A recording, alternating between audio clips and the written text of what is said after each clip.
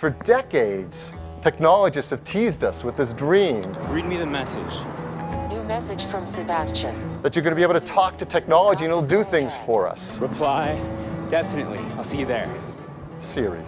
Play my running mix. I love Siri. I use Siri all the time. Probably half my interactions on my iPhone are done now through Siri. It was and is a delightful Pixar-style character come to life that just helps me get through the day. I use Siri on my Mac to look up things or how to spell words so I don't have to stop my workflow or take my hands off the keyboard. And HomePod is the closest I've ever come to ambient computing, where no matter what I'm doing, working, cleaning, cooking, I can just ask Siri to turn on my lights or check the temperature or set an alarm or play some music, and I never have to stop doing what I'm doing. But the more I use Siri and the more I come to depend on Siri, the harder I'm hitting up against its limitations. And these limitations are frustrating because Apple had such an early lead in voice-first interface. And I really think if Apple would spend some of its famous focus, if it would prioritize Siri, it is uniquely positioned to make Siri the next generation artificially intelligent assistant we've all been dreaming of since we saw her or Jarvis in Iron Man, to lead in voice interface for the next decade the way it's led in graphical user interface and multi-touch interface for the last couple of decades. But to do that, it's going to have to take a few painful steps. Make Siri more personal. It's not enough for me to say, where's the new Marvel movie playing? And for Siri to get better and better at learning that that's what those words mean. Siri also has to get better at knowing that I prefer Marvel movies to DC movies. It has to get to know not just what I say, but what I like. With HomePod, if you say, Siri, play music I like, it's using all the music that I've added to playlists that I've liked, that I've asked it to play to form a better, more personal knowledge of me. But this needs to extend to everything. And this also means that we need Voice ID, not just on iPhone or iPad, but everywhere that we have Siri. It can't know who we are if it doesn't know who it's listening to. It's something Apple started to do with the iPhone 6S, but it didn't bring it to HomePod. In a personal device context, it's what allows for security and privacy. It knows to let my voice in and keep everyone else's voices out. But in a group environment, it's what enables multi-personal assistance. It's what lets it know to read my messages to me, but not my roommate's messages. To differentiate between a child's request for Raffi music and my request for Public Enemy. Without being able to do that, not only can it provide the services we need, it can't provide the understanding of us that the service needs. Apple prioritizes security and privacy, and it gets dinged for that because it makes people think that it's impossible for the company to build deep knowledge about you. Here's industry analyst Carolina Milanesi. I definitely think that there's two things, or two sides. One is that there's a lot of stuff that I'll be prepared to share with Apple. There's a lot of stuff that Apple already knows about me. It seems that people just think, oh, because they're so focused on security and privacy, they cannot know about you. Not true. There's a difference between knowing and sharing what they know, right? Which is the other side. And then there's how they can learn and the level of data that is private and then the level of data that is public and how you take those two and use them together to give me the service that I want. And right now, Apple's doing very little of that. They are syncing your Siri dictionary between devices. They're using a secure version of CloudKit, which is the engine that powers iCloud. But they're not taking all the data about all the choices and all the decisions that you make on your iPhone or iPad or Mac all day, every day, and using that to better inform Siri. And that's what Apple has to do in order to make Siri a next generation artificial intelligence. Make Siri more worldly. And then there's the rest of the world. That's what Apple has been addressing with SiriKit. But SiriKit took far too long to come out, and it's been far too slow in progressing. We have a few domains. We have to-do apps and note apps and ride sharing. But there are whole ranges of services that Siri still doesn't connect with. Apple says they're building out these domains and these intents slowly so that we have a robust way of communicating with Siri. But right now, there's very little to show for it. It doesn't feel like enough resources, enough focus is being devoted to SiriKit. And that's a shame, because Apple has a huge opportunity here. Sure, Amazon was first to market with Alexa skills, but they've almost painted themselves into a corner. Here's how Brian Roemelle, Voice First advocate, explains it. The idea of using skills and keywords is a dead end, right? So let's look at the domain system of the web. After all the great domain names were taken up, people got depressed. Then we said, well, there's a .net, .org, and then they started inventing all these other domains. But now there's a confusion because who owns the right domain? Is it an IO domain or is it an AI domain or is it .com? All right, now, there's only one weather domain on Alexa. There's only one flower domain or Uber domain. Or that's a brand, but let's say taxi. Let's say pizza. All right, who owns the pizza domain? Well, the first person that wrote the pizza app. Is that the best app? No, but they were there first. So should that dictate what should own the domain pizza? Well, no. Okay, then we're going to take it away from the developer who worked their ass off to get that pizza app, which was maybe the best that they can do, and then sell it and give it to Pizza Hut or Domino's? Is that fair? We know it's a dead end. So how do you deal with that? The only way you can deal with it is you got to walk down that one-way road backwards and say, well, we shouldn't have gone down here. It's a dead end, and we have to redo the whole thing. And so Apple's got the advantage today to do it the right way.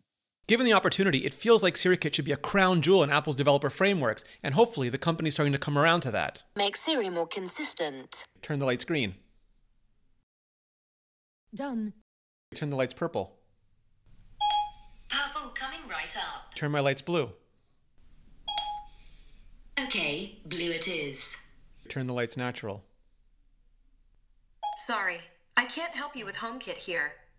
No human being should be expected to remember which Siri device can handle which query. Consistency is an end-user feature. If you can't rely on something, you stop using it. They have to all handle all queries and never not give you an answer. Now, context is important. If you're holding an iPhone or an iPad in front of you, Siri can use the screen. It can be less verbose and more visual. If you're using a HomePod or using CarPlay while you're driving, either you don't have a screen or Siri can't rely on the screen and it'll have to be less visual and more verbose. Lia Napolitano, who worked on Siri user experience, explains it like this. One of my first projects at Apple was going through and saying, what are all of the things that Siri says? And then if you're in a car, do all of those things work? And for the longest time, if you got Safari results from Siri, it would say, here it is. And that was it. And for a number of reasons, it's completely unacceptable if you can't look at your phone. And so we had to kind of go through each of these experiences and say, like, what is the likelihood that you're looking at a screen?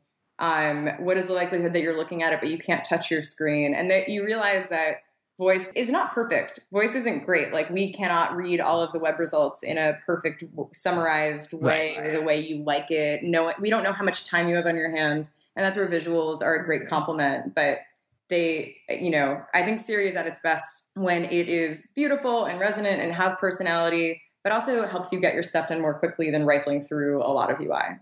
But either way, Siri has to always answer. And if it can't answer, given the constraints of a device, it has to push you to another device. Make Siri mesh networking. Here's industry analyst Ben Bajarin. Even the iPod, right, you could argue is probably a precursor to this, the value of just having music at your disposal kind of wherever you are. And now these things manifest themselves in new ways because they're kind of all over your home. But the benefit here, as I think, is this. It's this theme that we talk about called ambient computing. Some device that's listening to you, some device that you can have a conversation with, some device that might even know more context about you, what room you're in. If it's got a camera in it, it might know a little bit more about you, what you're doing at the time, and feeding value back to you from a more contextual environment in this kind of ambient area. And that could manifest itself in a speaker, in a wearable, and something that goes in our ears and our cars. Google Rene Ritchie. I can help you search the web for Rene Ritchie on your iPhone.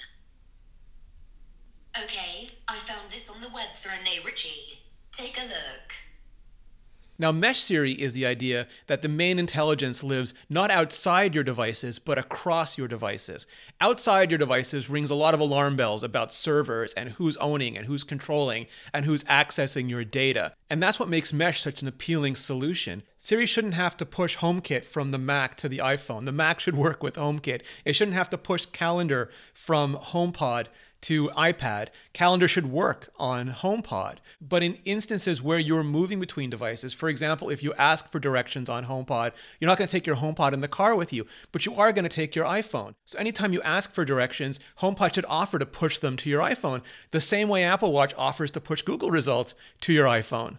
If the lack of a screen prevents HomePod from doing some advanced email function or calendaring function, and it knows you have an iPad close by, it should offer to push those tasks to your iPad.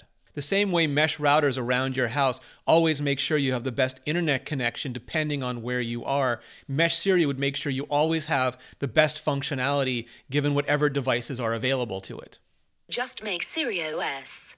I would get teams across Apple together internally and say, we now have SiriOS. It's its own platform. It's going to live and die on its own, but it's going to touch everything that we do. I'm going to pipe all of the teams inside of Apple together on an AI blood system, if you will, that AI is going to mediate everything that we do from now into the future. And what SiriOS is about, it is an AI mediated OS. It connects all of these different ontologies and taxonomies that we're building. And Mac OS is going to tap into it. iOS is going to tap into it. But primarily, our voice is going to mediate it. So the next level would be, we need to open this up to a developer community to a level that no other system has ever been opened up, voice-based system. We need to be able to allow developers to, in real time, build what workflow promises.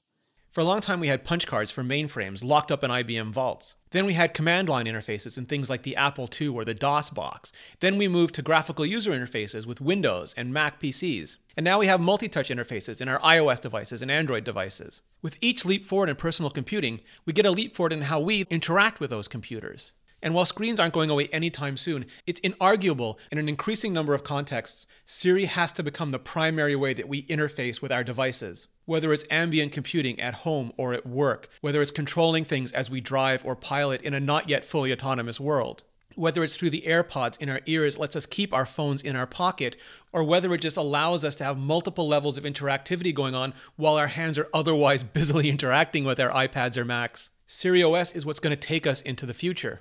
It's hard to imagine Apple launching the Mac as a platform with only a couple kinds of apps supported. It's hard to imagine the App Store launching for iPhone with only support for reminders or note-taking apps. All of these things had to be robust platforms so that we could enjoy robust functionality. And Siri is the same thing. It's only when everyone, from developers to users, can do almost everything with voice that they can do with touch or typing that we'll start to understand the potential of this technology. That will start to achieve the next generation of computing. I don't want to downplay any of this. It would take an incredible amount of work for Apple to make Siri into a proper platform. But it took an incredible amount of work for Apple to make the Mac into a platform, to make iOS into a platform. And they did it because they knew the future of the company depended on it. Not everyone's going to agree with this. Not everyone inside Apple is going to agree with this. They fight and argue the same way that everyone outside Apple fights and argues, and different points of view win at different times. It's becoming increasingly clear, to me at least, that the arguments supporting Siri have to win. And I think they will, because not getting super serious and not shipping SiriOS will be like not shipping the Mac or not shipping the iPhone. And it won't just be about not being competitive. It'll be about not being relevant in the next generation of super accessible, super personal computers.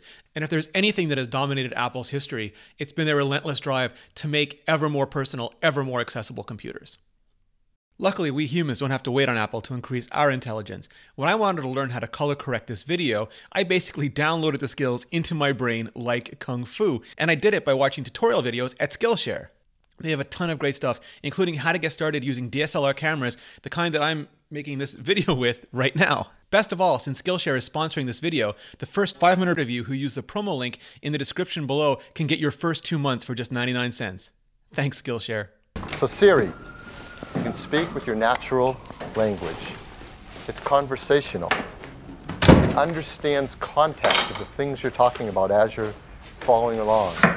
It's personal in that it's amazing right out of the box, but it actually even gets better as you use it and learns your voice. Hey Siri, play me something I'd like.